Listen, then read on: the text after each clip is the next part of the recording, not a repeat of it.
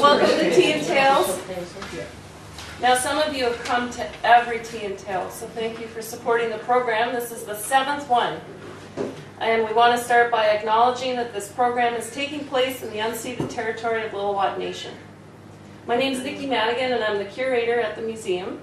And just a reminder to everyone that we do film these presentations for the record, and we'll put an edited version up on the website. Our theme this year is local art, past and present. So what is art? Art is defined as the expression or application of human creative skill and imagination, and includes the various branches of creative activity, such as painting, music, literature, and dance. Why is art important? Art reflects and informs the culture from which it emerges. Art created reflects a time and a place, and the values and beliefs of that place. Art can be considered a mirror that is held up to inspire reflection on what is and what was.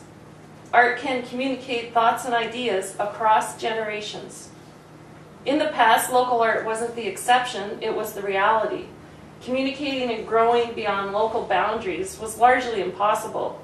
Today we can communicate with nearly anyone, anytime. But it's local art that gives a community meaning and a sense of place, so it remains an important aspect of any community. Integrating the arts more fully into our lives enriches each of us because engaging in the arts brings individuals together and it fosters community. We've all gathered together here this summer to enjoy and appreciate local art. We started with some of the traditional arts of Lil'wat Nation with Lois Joseph, Vera Edmonds, and Jonathan Joe, who demonstrated the arts of regalia making, carving, and basket weaving. Wim Twinkle is a well-known local artist and a creative force, and he explained his artistic journey and encouraged all of us to explore the artist within us.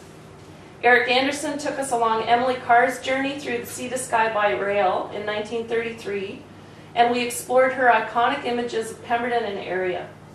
Johnny Jones shared his expert knowledge about the oldest art form in the valley, Lil'wat rock paintings, and showed us how art transcends generations.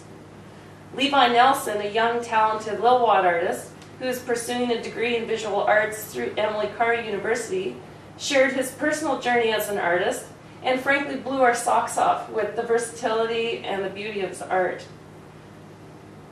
And last week, Linda K. Thompson took us on a romp through her childhood memories of the valley through her stories and poems, and we all agreed it was a wonderful way to spend a Tuesday afternoon. Today's program features the museum supervisor, Teresa Smith, who has some special connections to the museum and one of the artists we're going to feature today in this tale. Teresa moved back to Pemberton this summer, and we're lucky to have her with us. Teresa is also a genealogy guide for those looking into their family histories and has prepared some excellent research on the 3 artists we're highlighting today, Pat Wilson, Rene Ronayne, and Marjory Gimse. I want to give a special thank you to all the bakers that helped make the program possible over the last 7 weeks. It's a hot time of year to be baking, but thank you to Annette Gordon and Dana, Fran Cuthbert, Anna's Cake Kitchen, Peggy Perfett, Roland Midgley, Katie Dorian, Connie Sobchak, Birkin Bakery, Heidi Kim Laberhar, Betty Mercer, Carol Morphy, Carmen Prane, and Judy McNulty. And thank you all for supporting the program.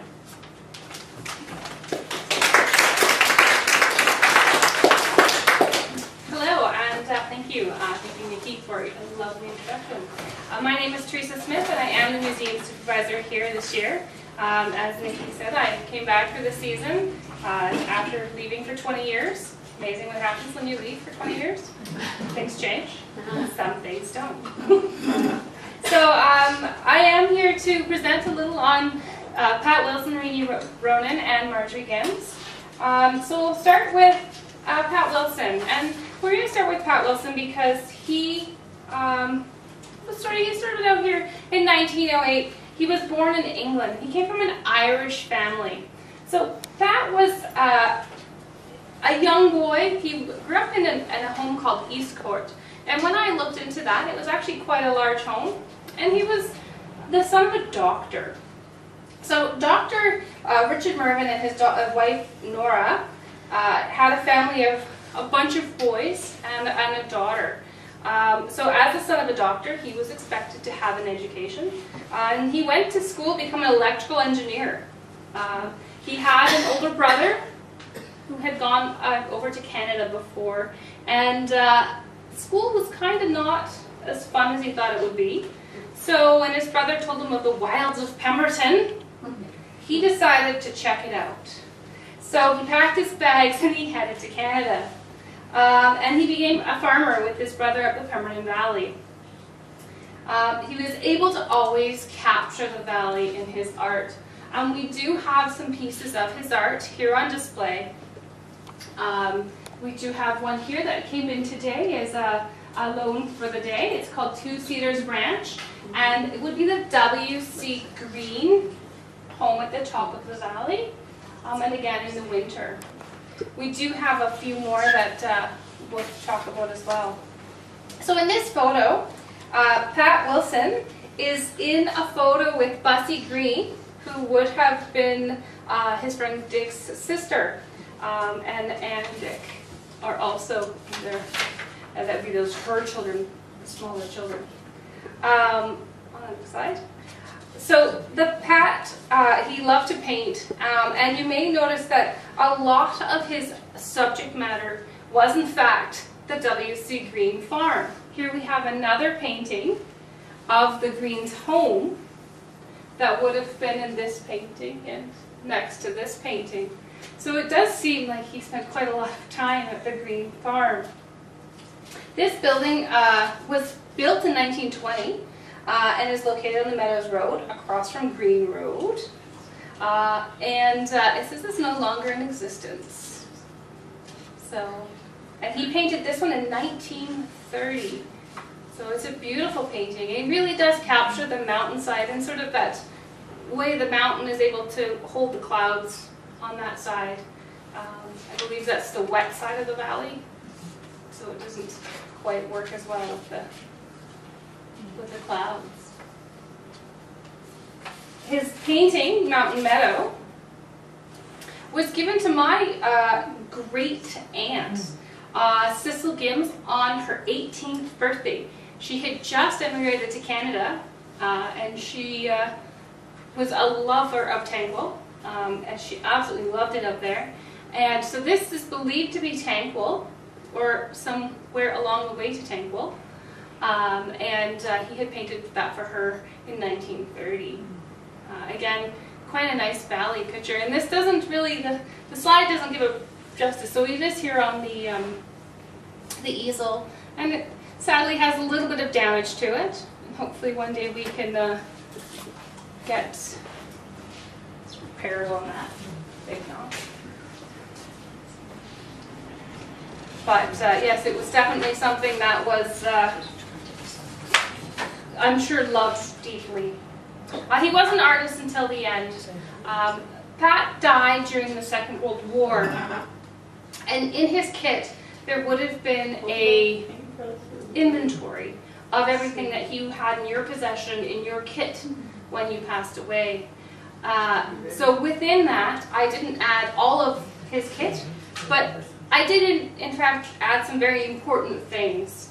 7 paintbrushes, 3 pencils, 1 package of drawing paper, 3 oil paintings, 4 books on drawing, 1 photograph album with watercolor paintings, 1 block of watercolor paper wrapped in brown paper, and 3 small painting dishes. So as you can imagine, as a deployed soldier, he would be expected to carry his kit everywhere he went. You were given everything you had, you took with you. When you were deployed, you took it with you to the next spot and the next spot. And since he passed away in France, he would have also had to take it to France with him. So looking at that, I would say these were very important things to him. In order to keep those things on his person, he would have had to keep carrying them across a couple of continents in order to keep them with him. So they do believe that he was, in fact, a wartime portraiture as well, which would be hard to say. We never did see these albums or the watercolor paintings or the 3 oil paintings. They were bequeathed to his mother, who was living in Ireland at the time. So his brother would not have received them, so they didn't come back to the Pemberton Valley. They would have gone back to Ireland, and we don't have a record of that.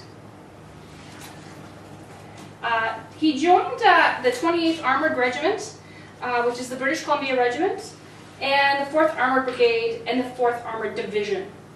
So he would have gone with them from BC here, there, and still in downtown Vancouver, and he would have done all of his training throughout Canada, and then deployed over to England, continued his training for a couple of years there, and he made it to the rank of sergeant.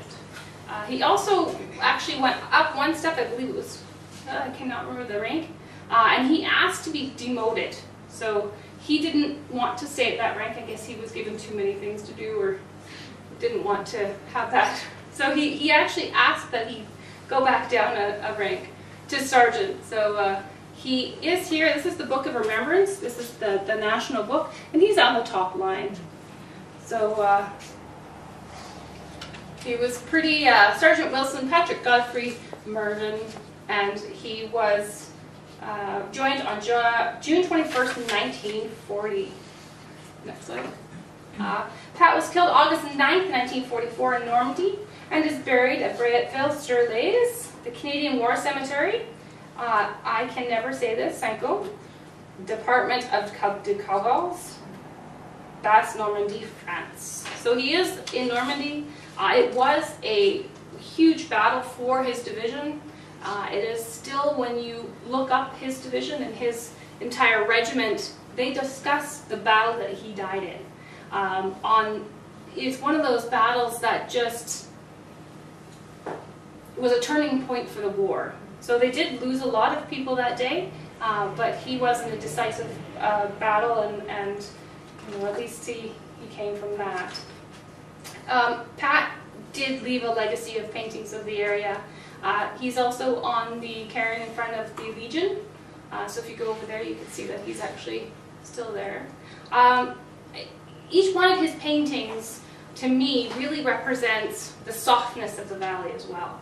When you look at his paintings, they do try to show the brightness in the valley and the softness. It's not just, you know, cold and hard. And when you look at the years that he would have been here, this is pre-road, this is pre-power, this is well, we had the railway, but that's about it. So really, it would have been a time of hardship. And when I look at his paintings, I don't see that. You don't see that, you know, this was hard and we didn't like it. There's a lot of love in those paintings. So Pat was a pretty incredible guy, and he did pass away. I do understand that he was great friends with Dick Green, and maybe, you know, those are the reasons we got so many pictures of the greenhouse. He did have 3 sisters, though. All right, so moving on. Does anyone have any questions about Pat before I move on? I've got everything. I just wanted to say Rosemary Walden had told us Pat also donated the lands that the Upper Valley Cemetery are on. So that's a permanent legacy that Pat left in the valley as well. All right, Rene Ronayne. Isabel Irene Ronayne, born on November 20th, 1901 in Ireland. She died on July 22nd, 1974 in Williams Lake. This is a great shot of her and her siblings, Rene, John, and Daisy. It's one of my most favorite pictures, actually, of the Pemberton for some reason. Daisy in the basket just seems just so cute. And then Rene on the side there.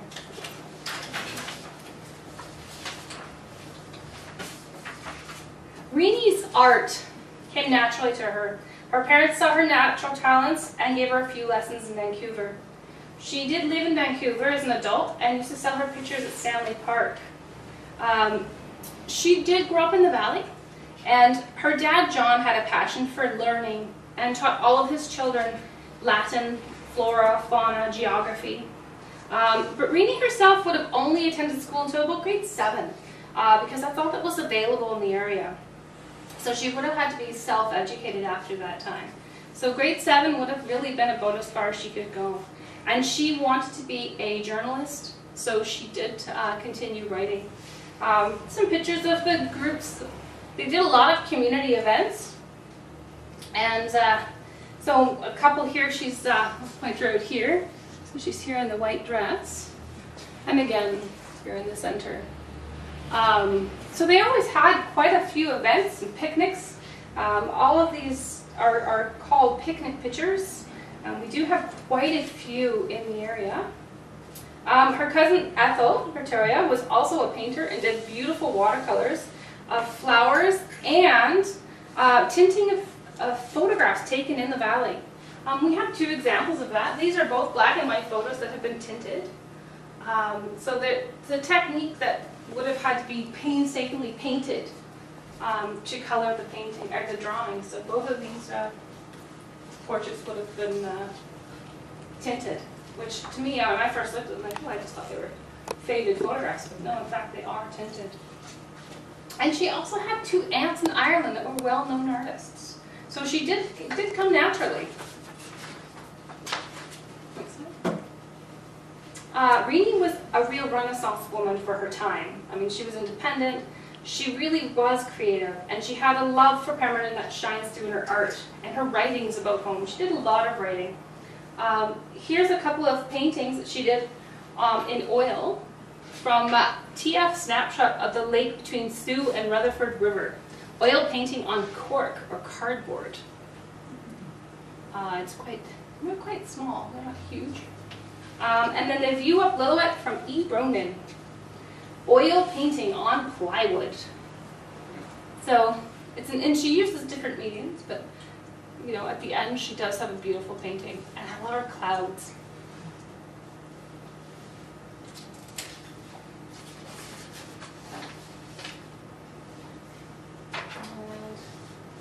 Yeah. So these ones here, these 2 paintings are in the Chance building. They're quite large. She was an artist and a journalist. She'd never married, and she lived in Pemberton and Vancouver. So these 2 paintings were done as a trio. There is a 3rd painting we do not have, and I'm not too positive on what that painting was, but I do believe it was more of a central picture. There is an old picture we do have that does show the pictures at the potato show, which they were made for, but you can't clearly see what that 3rd painting is. So we know it existed. We do have record of it, but we don't know what it is. So we have Pemberton Meadows looking south, and Pemberton Meadows looking north. And it does appear that she just did this and this. So it's about right. One's a little further distant than the other, so it does look like she just stood in the same place and turned around. But it's a great capture of the valley for sure. And she did have very light work as well, so great images of the mountains at the very back. Good use of color. Rene was commissioned to paint a mural for the Pemberton Board of Trade, to exhibit in agriculture fairs and other special occasions. As you see on the bottom, there's the celebration of the inaugural train, I believe, and you can see the banner and how large it is being put up at the front of the hotel. So it's quite a large banner. It is, unfortunately, we've been nice about it today, but it is quite frail, so we can't pull it out of the archive room. But it is tucked away and safe. I love that the centerpiece of this painting is the potato. It's a little shiny, unfortunately, the photograph, but you can see you've got so many aspects of what the valley is made of. The salmon, the potato, the fields, the mountains, the workers. It really does try and capture every little piece. The cattle. And is that corn? So you've got all of these pieces that she's put into one, and it does appear almost like a map in the center and the bottom. It is a map of the trails too. Yeah, so you've got sort of a little bit of everything and showing you where everything is. And they're nicely cut into each other, so you don't lose one without going into the other. And as an artist, that's actually quite difficult. So that's a pretty amazing technique that she's been able to incorporate literally. I think it's about 10 paintings into one painting. Because each cutaway is a painting in its own right. So that would be W.C. Bennett at the Pemberton Hotel, possibly Celebration for the Inaugural Train. So it would have been a great painting to pull out and show off Pemberton.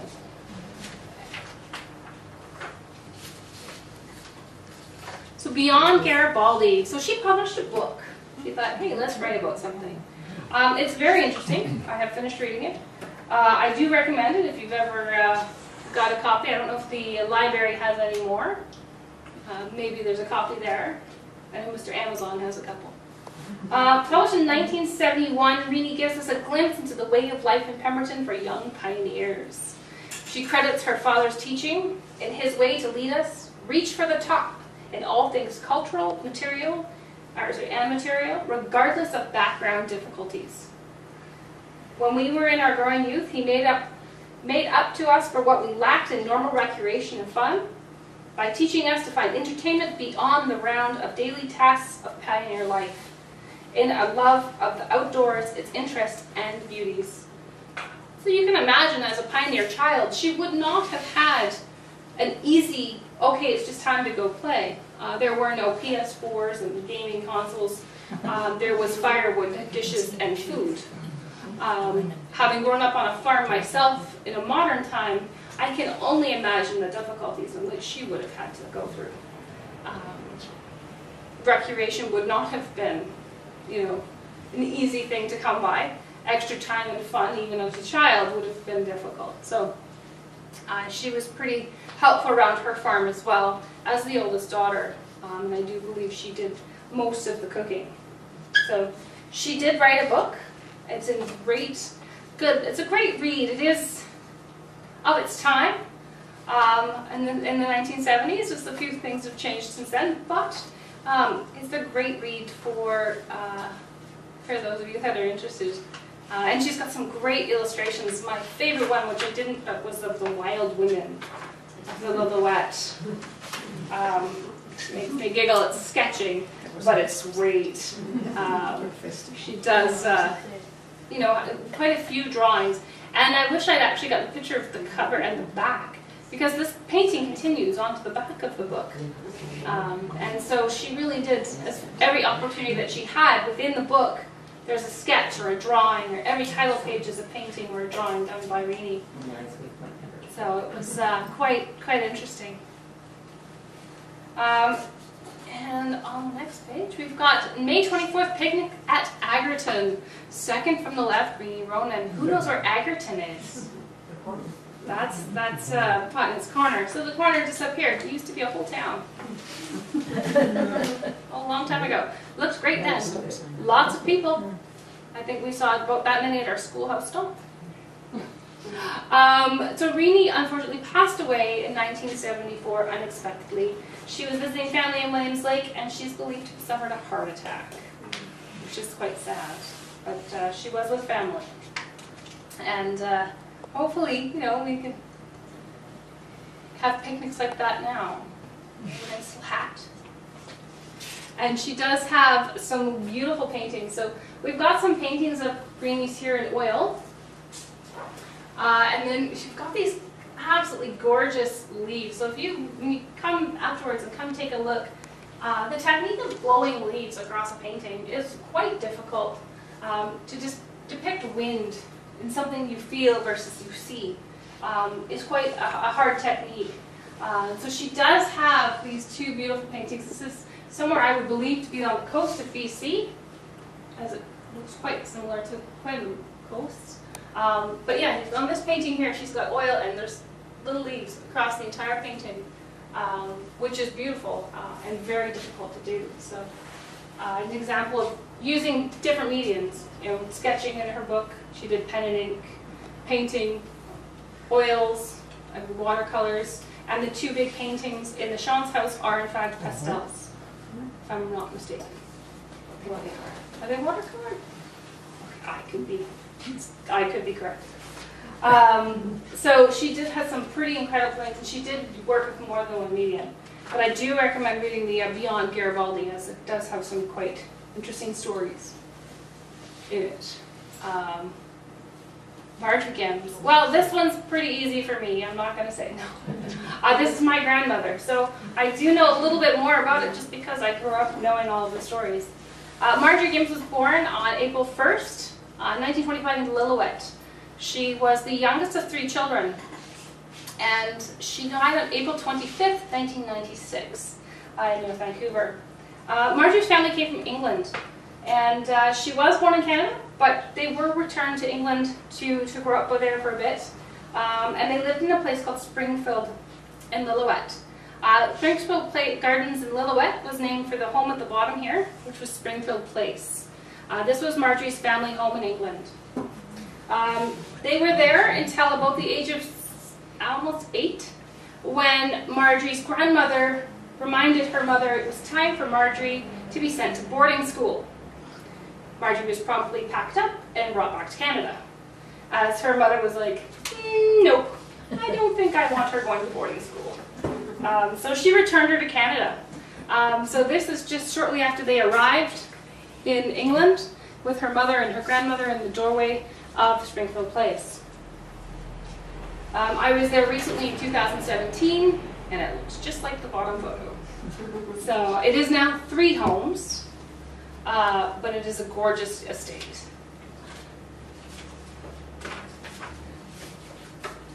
She was born to Geoffrey and Winifred Downton of Lillooet. Mr. Downton was he saw the potential of the Bridge River project, so he was the guy who immigrated to the area with his wife so that he could pursue the Bridge River project in the Seton area. He noticed it in 1912 and returned in 1919 after the Second World War, or First World War, sorry. It wasn't until after the Second World War that the bridge project was able to go off the ground, but nevertheless, they did go forward and go forward quite well. Marjory was married to Gunnar Gimse. They had 6 children. She always drew, she always painted, and she wrote quite a lot. Most of her writings are not allowed to be out yet, and my family says, no, that's all hers still. But she never stopped writing, and hopefully one day she wrote a story, and it was a letter to my brother on your 70th birthday. Her brother sadly passed away during the Second World War. He was killed in action. So on his 70th birthday, she wrote him a story about life. And it's one of my favorite pieces because she really does sort of look at their life as it would have been had he survived the war. Here's a beautiful photo of their wedding day. My grandmother and grandfather, and this is their 50th wedding anniversary. That would have been in the early 90s. Yeah. So they were quite the cute couple. The painting on the top was her mother's drawing of Marjory. So Marjory's family were artists as well. This is about this big. And I had to blow it up to get a good picture of it. So if you can imagine, it's quite small. And the detail that would have gone into that was quite intensive. So she would have always preferred to draw, paint, or garden. Many of you knew her for her gardening skills. She never enjoyed cooking as much. She did learn, but she was always would rather paint or draw and or write and garden. Very creative, not necessarily with dinner. But she became an amazing cook. Marjory was involved with the museum from its inception, holding a position of society president. So when the museum was looking for ideas for a fundraiser, Marjory offered to do some local drawings. So she did a series of 12 drawings depicting the buildings in their current state or copied from photographs. She was able to capture them for the future, as most are now lost. We've got the John Arndt, the Shantz House, which we have out front here, downtown Pemberton, and the John Arndt cabin. Hopefully we'll have a rendition of that coming up soon. And it really did, I think, have a piece of history for Pemberton, because without these drawings, we wouldn't actually have a record of some of these buildings, as they would have been lost over time. Marjory loved working with pen and ink. It was her favorite medium.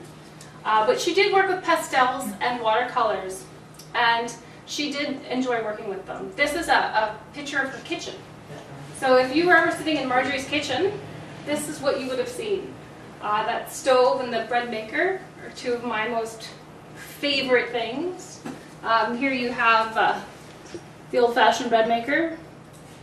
I love that thing. It's one of my favorite tools in the kitchen. And it was her stove that heated that house for a good many years. And it was always a very warm kitchen, whether it was the food or her company. She was quite a lovely lady. The next slide here, you may notice a barn of recollection. The Walker barn on the top right. Yeah. So she did. These are part of the drawings that she had. I don't believe that barn is standing anymore. But a picture of Jeffrey and Winifred Downton at the Springfield Gardens in Lillooet. And then again, the Holy Rosary Church in Darcy, which I do believe has been torn down, and Bill Ash's cabin. We do have a huge, like I said, there was 12 in that series, but they did in fact have, we could do a slideshow just on those, I think. We did a couple museum calendars. I don't think we've done one in the recent past, sorry. But the museum does have all of her prints. But they are, it's nice to capture that. So we've got the Don Miller Trap Cabin and the Owl Creek Hatchery. I'm not even sure if the hatchery's there anymore. So yeah, they're really, it's the end of those old buildings, for sure. I'm sure you have pictures of them. We do have, maybe another year, something interesting with more drawings. Sorry that it's a little bit shorter than most of our talks, but on the end of it all, the artists that we have in town these are the historic artists, and I think moving forward we have so much more art in Pemberton, and it's such an area that has so much history and life. We just hope that we don't lose that. So I know that, we'd like to thank the artists that I was able to present on today. I feel like I rushed you a little bit, and I apologize for that. We definitely have a lot of heart in this valley when it comes to the art of the mountains, and the techniques that they used, all very different, but all capturing the valley in itself, the mountains. These here are two of Marjory's pastels. And when you look at every single one of their pieces of art, whether it's Rene, Pat, or Marjory, the one prominent thing that comes to sight is the mountains. They've all captured the valley and the background of these huge, magnificent mountains, which I forget we have until we show up with friends from other places and they go, oh, wow. And you're like, what? They're like, outside. And I think that's something living here we forget is in our backyard. We kind of have to go away to come back and go, oh yeah, wow. My office view is amazing. But it is something that we forget. And no matter who they are or what kind of art they did, the one thing they do capture is how magnificent the mountains are. So moving forward, I think there's one slide left. We do want to thank you for attending our Teen Tale program, and we do look forward to see you guys next year. And thanks to Pat Wilson, Rene Ronayne, and Marjory Gimse for being amazing artists. And hopefully, next year we'll have more.